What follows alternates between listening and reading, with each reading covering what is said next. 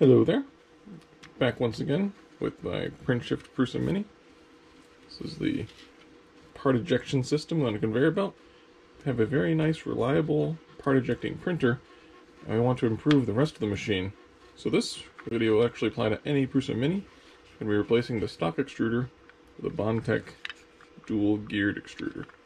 A little reasoning why. This is the stock. I've taken the liberty of removing him already. Has just the single drive gear and his idler.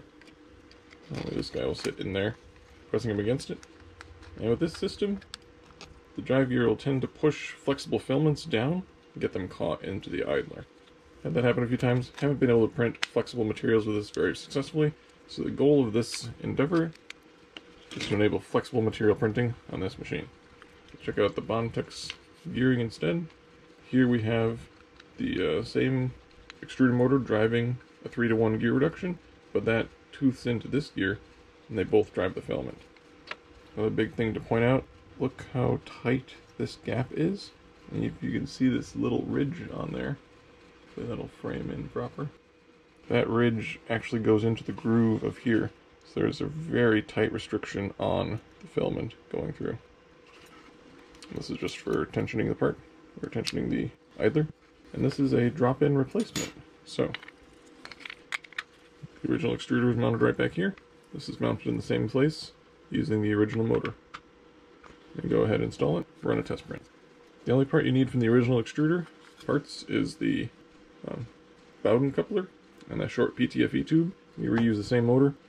The extruder is backwards, runs backwards, shall we say. Give me a minute to try and... So the motor comes in and drives both of these gears, but on the original extruder, the filament is actually driven underneath the gear. On the Bondtech, the filament is driven over the gear. So the filament path here is slightly different, and because of that, the bowden needs to be going this direction to feed, whereas this guy needs to go this direction to feed. So the final step is to swap some wires on the stepper motor cable, so that the motor will run in reverse. You also do need to edit your start.g code, change the steps per millimeter for the Prusa Mini to make this run correctly. Alright, so either in, both sides on, all the gears are in place, looks good. It's a fairly simple build. First thing to do, get this guy in, taking the coarse threaded part.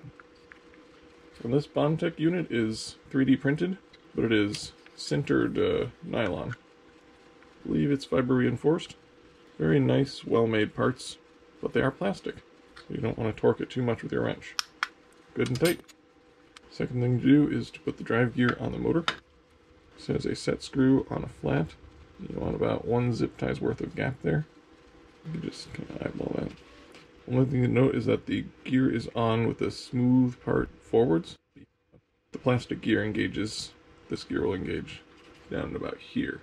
So if you have this flipped around, then you're sort of in these grooves and you'll wear out the plastic gear and it won't function very well.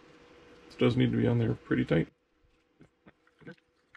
I always like to line things up as I'm going, so I can make sure that the motor cable is pointing down and away, the same direction it was before. We're going to hold the motor on with 3 M3 by 35mm screws. This is all included in the Bondtech kit. Just put them in very loosely. Make it easy to get the 3 in. There's only 5 screws in the whole kit. 4 M3 by 35s. 3 of them are holding the motor on. One of them is going to hold this whole assembly to the printer. And there's another, I think, was it 16mm? Basically, you don't need to buy it, so. And again, this is plastic parts. You can give it a pretty good amount of torque, but you really don't want to be using an impact wrench or something crazy. That looks good. We have 2 of these. The long guy goes on the bottom. Short guy in the top. Now before you start this, before you remove this extruder, make sure you pull your filament out. And before you take the plate off of your power, make sure you unplug it. We have very little chance of doing any damage in there. And so this guy, I think we want it right there into a push fit connector. Does not go in very far. Let's get our idler screw in there while I'm staring at it. Quick note on the idler, they're using a brass heat set insert, so that cannot handle a huge amount of torque. I don't know if you'd be able to torque it out with just your fingers, but do be cautious. If you're finding you have to tighten this to that extent anyways, it's probably something else wrong with a jam further down the line. A little wrinkle with getting this guy on. You really do want 2 wrenches, one to hold the bottom in place so that it doesn't get over tightened into the plastic, and the other up top. I don't even go very tight on there, because if there's a jam, I'm going to want to pop that out anyways. Alright, what's next? Let's get the cables in place, and then we'll swap the wiring. Before you get the cables in place, be sure to extend the X-axis all the way. There's a little cutout here where the extruder motor goes. And Bondtech includes 3 super skinny zip ties. One is angly on the bottom. Wow, this goes together. Oops, you can put them in backwards. Very well made kit, nice parts, and just, you can tell they thought about the install.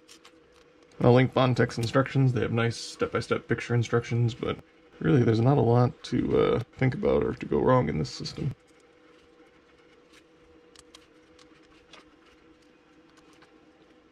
I'm trying to keep the heads of the zip ties flat.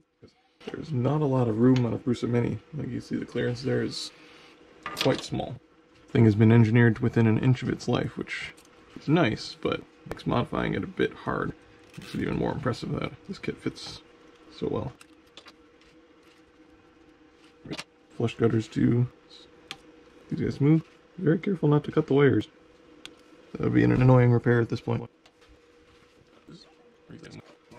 This is your extruder motor wire. To reverse the set screw, we're going to switch the red and the blue wires. So black, green, red, blue. It should be black, green, blue, red. I've got a dental pick I like to use. Maybe a little safer. Tiny screwdriver. It's not quite good enough to fit in there. This is definitely one of the annoying parts. Vital when using the pick is don't stab yourself. It does hurt. There's a little tab on these guys. I'll show you when you get them out. Generally, you just push on that tab. You should be able to slide these out. Nice. So after you do that, you can really use your pick to reseat the tab up. And vitally important, always good to double check that you don't have any power going in the machine. Unplugging a stepper motor while it's powered will very likely fly the board first.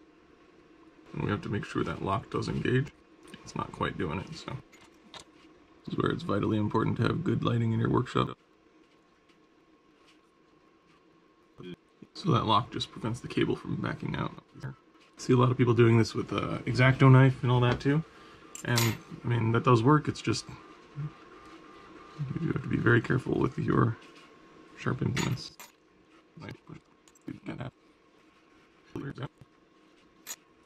Better. While you're here, you might as well check the other two. One of the nice things that Prusa does is these are labeled E for extruder. If you switch the wires on another motor, it will reverse the wrong one.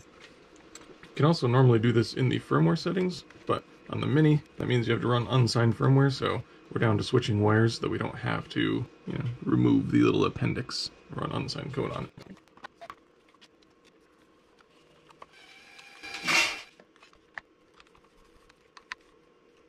Let's just go right to load filament.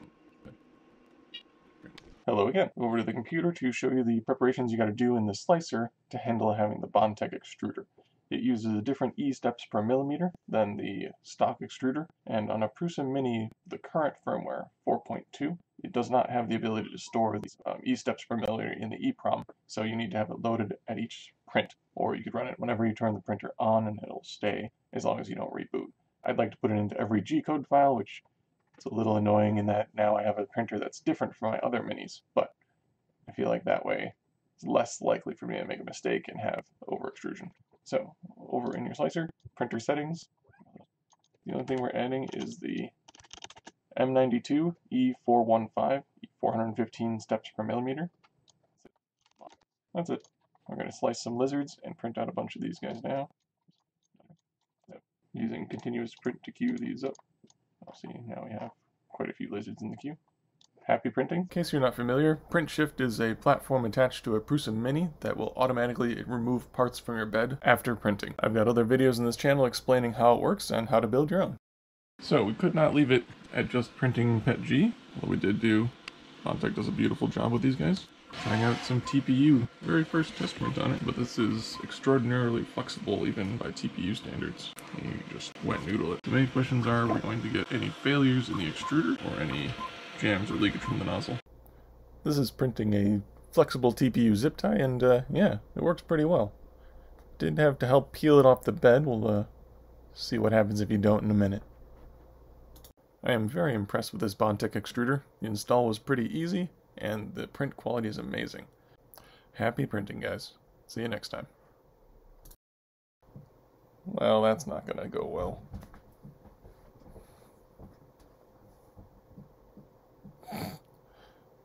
Really surprised it made it all the way around. Oh well. That's why we test.